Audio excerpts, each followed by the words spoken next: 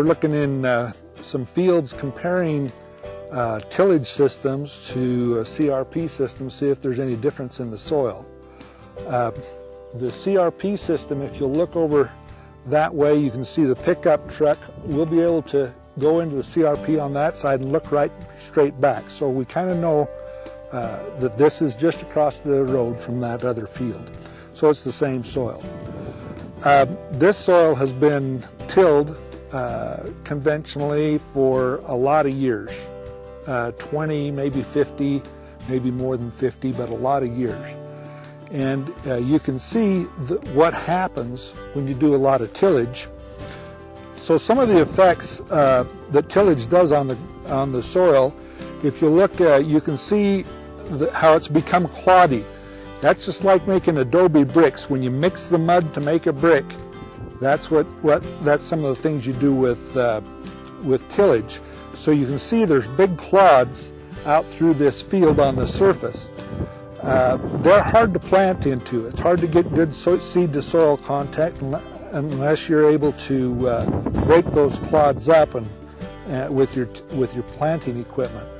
So that's kind of a problem that you get. Another is, since that soil is pulverized, you get some of it that it turns to fines. It is not attached to a soil head or granule at all. It's just a single grain fines. And when you get those, they have a tendency to seal the surface of the soil so that the rainfall just doesn't go in, doesn't penetrate very well. Right where we're standing, you can see some of this evidence of water running down these little furrows didn't soak in because those fines had sealed off the surface of the soil. So even though it's a little counterintuitive to say, well,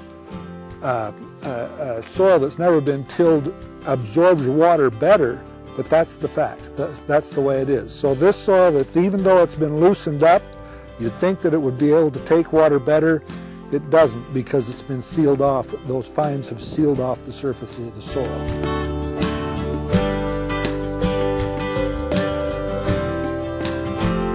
So I'm digging down. What I'm hoping to get through is down through the tillage layer.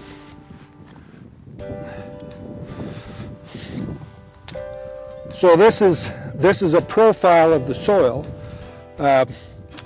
You can see this is some of the residue that was incorporated when they did the tillage. There's a break point right here where the soil just naturally broke for some reason.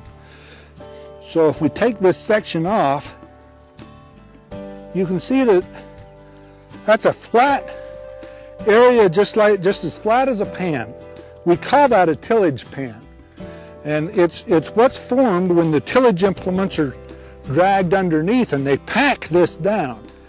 That compacts the soil, makes it so the water doesn't penetrate as well, and the roots had a hard time going through too.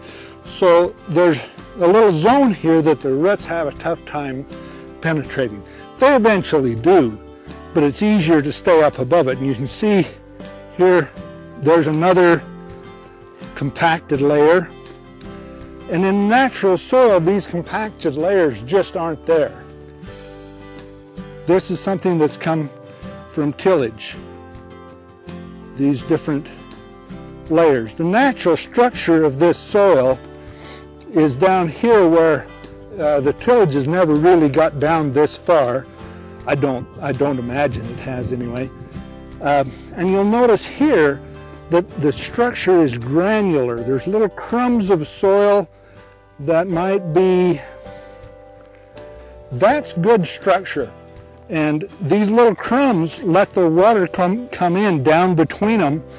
They've gotten much more open than these areas that have been compacted with tillage. So this is what we want to have. If we could choose the kind of structure we want in a soil, this is what we want to have, not this. Another thing that happens with a lot of tillage is each time you till it, it reduces the amount of organic matter that's there. And that's something that is really tough to see. We can maybe go by the color of the soil. Darker soils means that there's more organic matter there. Lighter soils are showing that it's just more mineral stuff.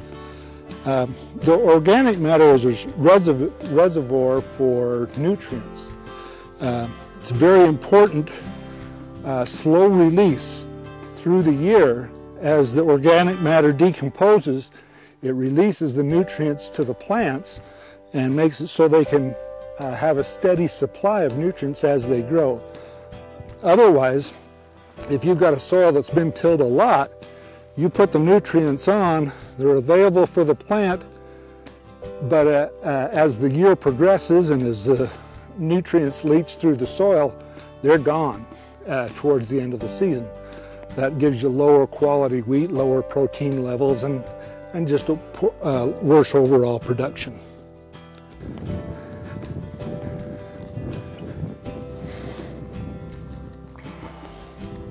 Okay, this is a CRP field that has been seeded to safflower. You can see the drill rows of the no-till drill when it came through as it planted the seed. The thing that is important to look at is this is a lot like a natural system. It's not quite, but it's been in CRP for a lot of years.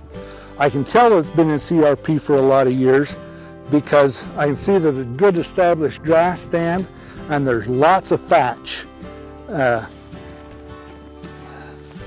This thatch protects the soil from raindrop impact. It makes the soil more open so it absorbs water better, and it also releases nutrients like in a tea that drips down into the soil and makes those nutrients available to whatever is growing. So in this system right here in CRP, as that thatch is decomposing, it feeds the grass that takes it back up. So the nutrients are cycled within just a foot or so of where they were to begin with. Other things to see on this kind of situation with CRP, you can see a little bit of moss that's on the surface of the soil. That moss doesn't show up for a lot of years, and so this stuff has been around for a long time. I don't know if you can see, there's ants and flies, there's a bunch of insects that are in this system. That's saying it's a live, living system that is cycling nutrients and has a lot of life here in this soil and on this land. Now, this CRP is going to go back into crop production now. And so this thatch is something that we want to maintain because we don't want to have these nutrients all released the first year and then be gone. We want them to cycle and just keep cycling as it goes on forever. So the thatch is a good thing. We don't want to destroy it. When this grass has been sprayed, and so it doesn't know it yet, but it's dead. And it will add to that thatch as it continues to die and decompose. So now we'll take a look at the soil. Okay, now the one thing, comparing this to the soil across the way, you don't see clods. Of course, they've melted down over the years, but there's nothing on the surface that even looks like clods. So this is actually a pretty good seed bed with the proper seeding equipment.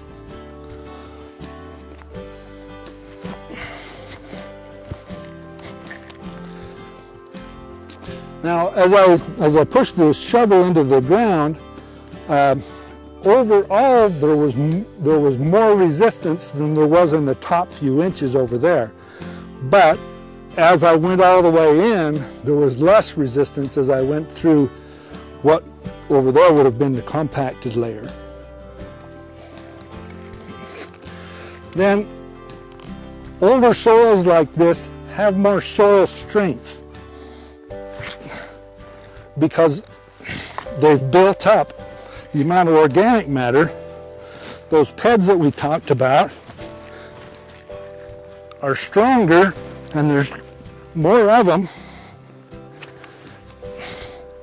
So soils like this could be planted in a whole lot wetter conditions than over there. It's not going to get muddy, it's not going to compact, it has more bearing strength for equipment to go across it. So that's an advantage of no-till.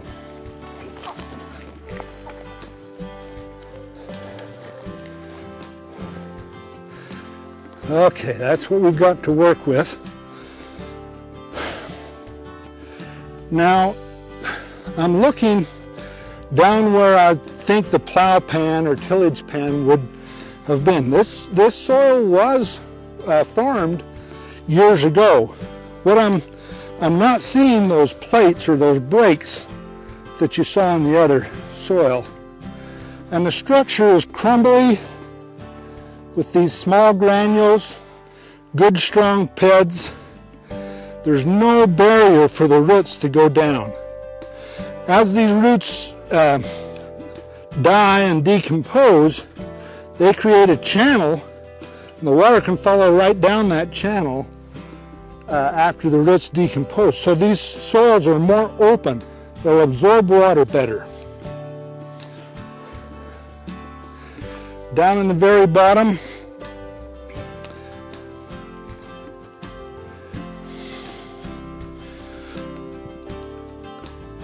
you can see a little bit of lighter colored soils below where the organic matter is.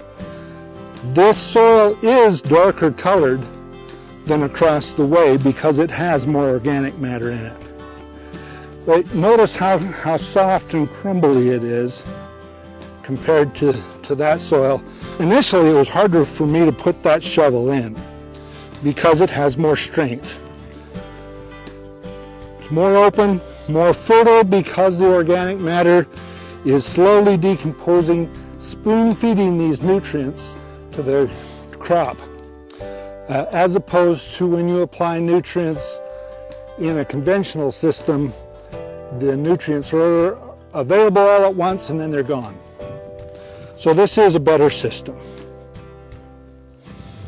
One of the advantages of a no-till drill is that it does very little disturbance to the surface. And so this thatch can stay, not be forced to decompose too fast. Here's the slot that the seeds have been placed in. The seeds were placed and a little packer wheel came along behind and just firmed it in nice and gently so the seeds are in a perfect spot to grow. No-till drill, a good one, does that. The least disturbance that you can do is the very best.